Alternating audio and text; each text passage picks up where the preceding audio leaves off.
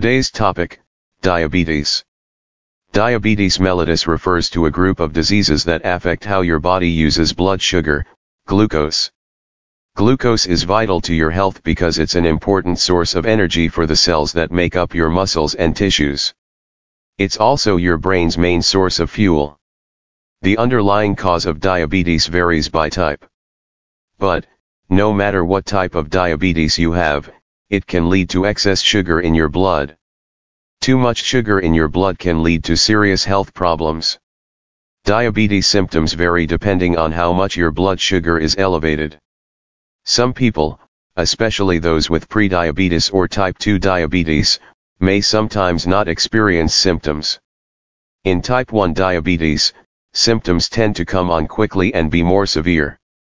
Some of the signs and symptoms of type 1 diabetes and type 2 diabetes are increased thirst, frequent urination, extreme hunger, unexplained weight loss, presence of ketones in the urine, fatigue, irritability, blurred vision, slow healing sores, frequent infections, such as gums or skin infections and vaginal infections.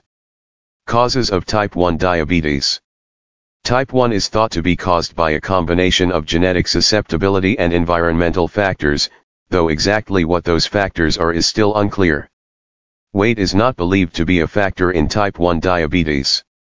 Causes of prediabetes and type 2 diabetes. In prediabetes, which can lead to type 2 diabetes, and in type 2 diabetes, your cells become resistant to the action of insulin, and your pancreas is unable to make enough insulin to overcome this resistance. Instead of moving into your cells where it's needed for energy, sugar builds up in your bloodstream. Causes of gestational diabetes. Normally, your pancreas responds by producing enough extra insulin to overcome this resistance. But sometimes your pancreas can't keep up. When this happens, too little glucose gets into your cells and too much stays in your blood, resulting in gestational diabetes.